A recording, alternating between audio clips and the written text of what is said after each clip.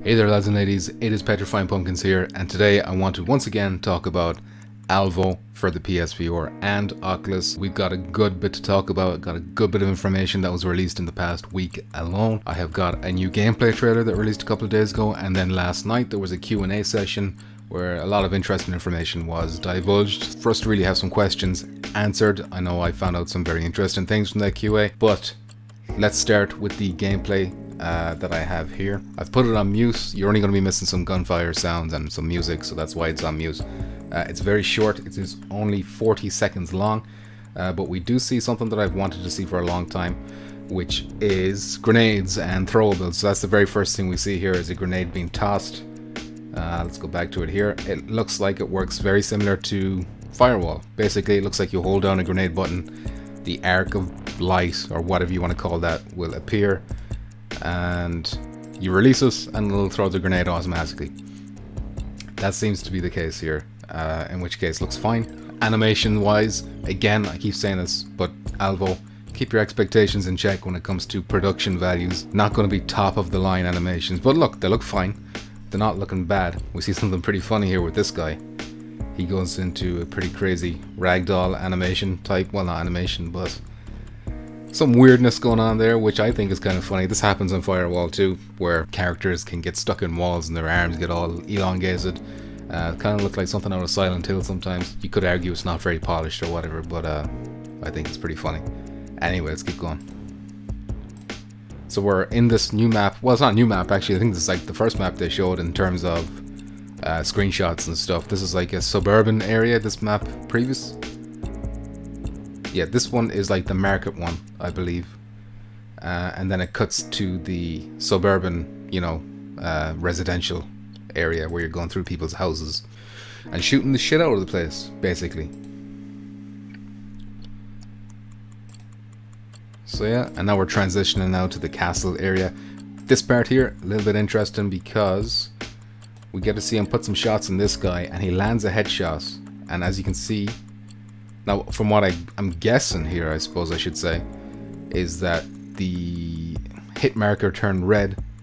Now, I'm assuming that's because he got the headshot, but maybe, now that I'm thinking about it right now, maybe it's just because he's dead. Maybe it turns red when they're dead.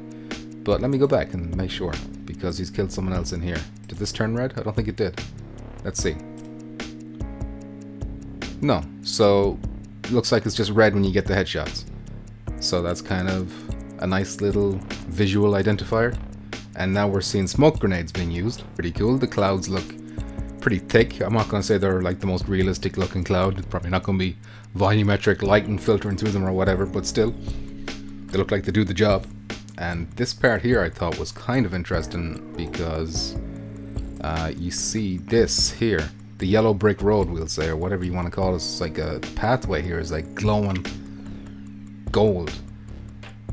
And you can see it down here too. I don't know what that's about. It might have something to do with the mode that's being played. It might have something to do with like a spawn area. Maybe that's like lined off. Maybe I don't want to speculate too much because I could be completely wrong.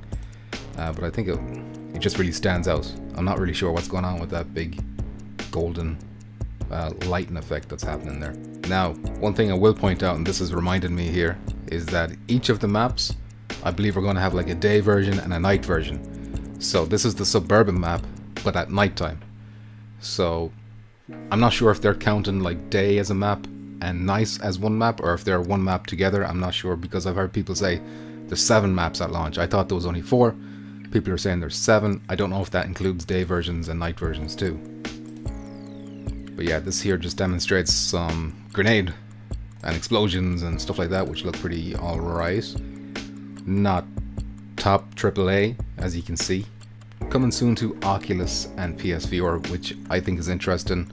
I'm not sure they've ever like put Oculus front and center like that. I know they're testing on Oculus, but I wasn't sure if they were dedicated to PSVR first and then Oculus later.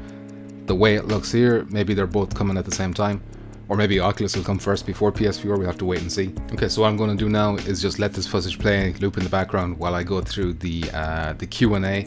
So this Q&A appeared on their channel. I'm not sure who hosted it. I know the name here is Demolition Sean, and I think his co-host might have been Veni Vidi Vici.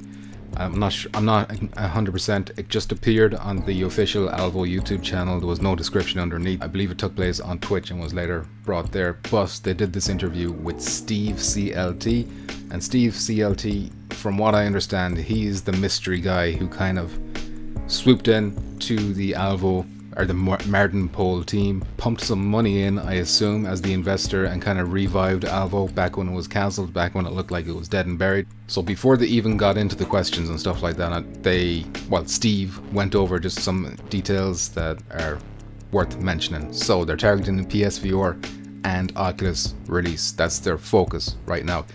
He didn't say if they're both coming at the same time or what the story is there, but that's what the focus is. Now next he said that on release they're aiming to have team deathmatch and free-for-all. So there is talk of search and destroy as well, but it's looking like that's not going to be coming on release. So just expect team deathmatch and free-for-all, and then sometime after release search and destroy will pop up somewhere.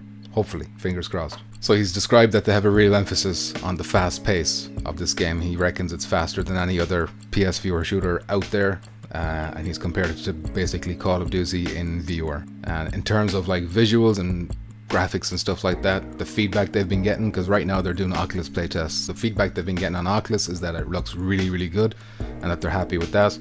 And in his opinion, he talked about the PSVR footage that they've seen. He says he doesn't think there's a huge drop off in graphics. He still thinks it looks pretty nice.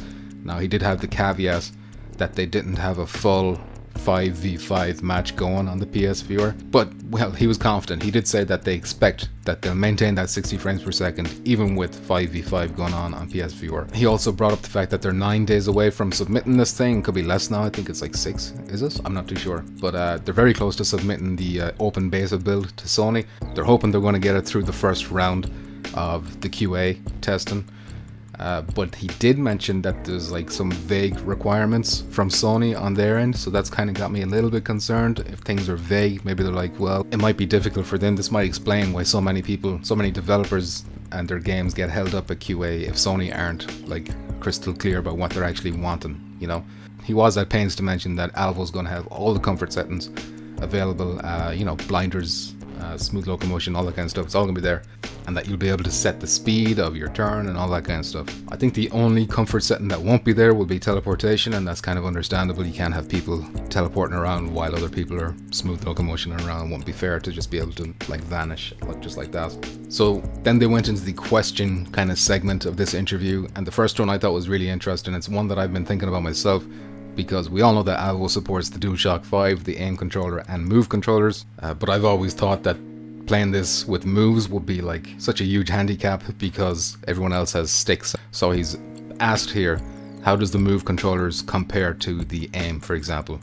And so Steve replied that there is an inevitable handicap because of those analog sticks, but when you're using the pistol with the move controllers, it's going to feel a lot better than with the aim controller. And as you can imagine, that makes sense, because with the aim, when you're using a pistol two-handed, it feels a little weird. But they came up with kind of a clever, well, I think it might be a clever idea to kind of compensate for the fact that move controllers will be at a disadvantage, and that is that pistols in this game are going to be powerful to make up for the fact that the move controllers are going to be at such a disadvantage. So because you're using your move controller, and because the pistol feels more natural than any other gun with the move controllers, they've buffed up the pistols, it seems. Now that's all subject to change. If people hate that, they can go in there. He said that themselves. They can go in, they can change the numbers around. But basically, pistols are going to be powerful in this game because of move players, which I think is kind of a clever way of evening the odds. He also mentioned that the move controllers will not bring like manual reloading as some people maybe were expecting. So it will be a button press, and he says at least at launch this is going to be the case.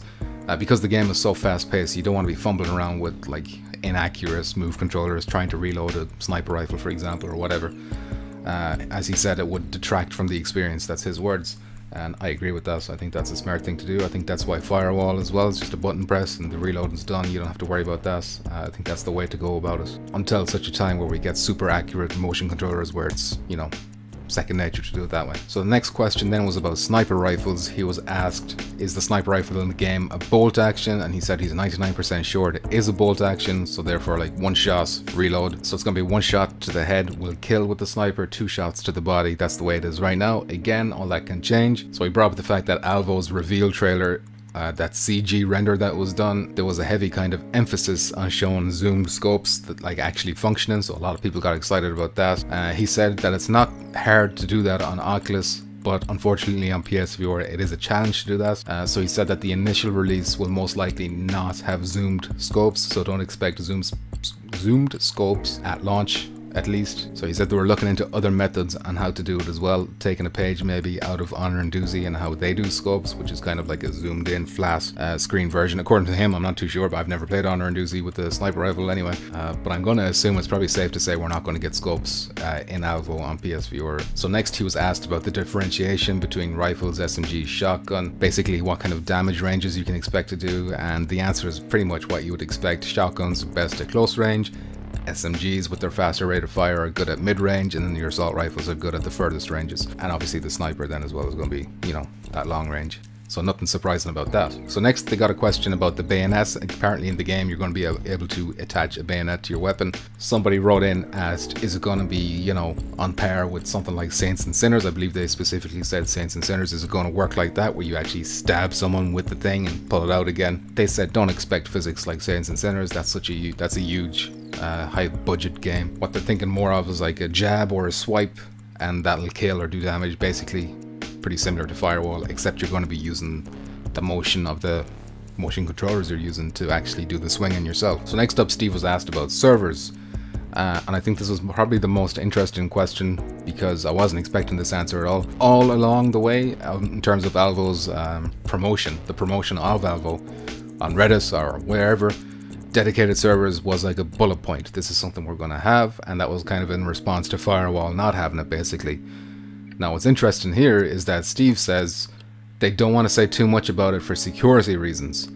He said it himself that because he said that, people are going to be like, oh, there's no dedicated servers. But from what I can tell, that does mean there's no dedicated servers, because otherwise he would just say the game has dedicated servers.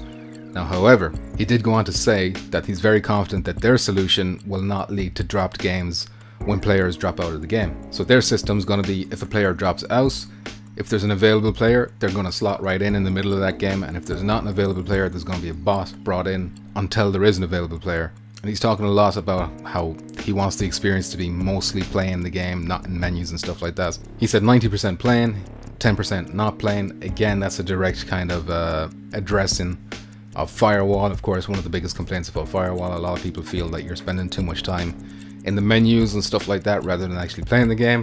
So here comes Alvo saying, hey, we've got the solution to that. 90% of the time you're playing, 10% of the time you're not playing. But it is interesting that the dedicated servers kind of bullet point seems to be gone, from what I understand. I could be wrong, but I've never heard about kind of not wanting to say what it is for security reasons. That's a new one from me. Maybe someone who has more technical experience can, you know, in the comments fill me in on why that is a thing. So next up, he was asked about bullet penetration. So basically the only bullet penetration you're going to see in this game is through foliage. So not trees, not the trunk of a tree itself, but like bushes and stuff like that. So don't expect your bullets to be going through, you know, wood, metal, stone, anything like that. It's not going to happen. So next up they're asked, is there going to be a ranking system, and if so, what's that ranking system going to be like? So there will be a ranking system, first of all, and he said he described us as them wanting it to be a serious grind to get to the top, and that if they find that people are getting there too fast, they're going to go in there, they're going to maybe add more ranks and stuff like that to make it so that it, or maybe prestiges or something like that, so that people don't get to the top too quickly, and that they always have something to be looking forward to. In terms of unlock, ranking will be based on XP, which is pretty similar to Firewall 0 Hour. Finally, the question came up of kill streaks, and he did confirm that there was kill streaks. We kind of knew that already. We've seen the word kill streaks in trailers. We've seen them tease the dog and the turret and the remote control car on Twitter. And he said there's going to be kill streaks at 3 kills, 5 kills, and 7 kills. And that those kill streaks right now, they add a lot of chaos in the game. They're testing things out. They're trying to get the chaos more controlled right now. And finally, they ended by talking a little bit about how they're going to have customized matches, which will like really suit league play. And if I understand correctly, you'll be able to customize it to the point where you can set like a 60-minute match. I think that's what he was saying, like an hour of playing and 5-minute break or something. Maybe I misheard that. There was a lot of cutting out and like coming back in the connection of the call, so maybe I missed some context there to make more sense of that. Basically, like just lots of gameplay you can expect in Alvo if you want that to be gaming for that length of time.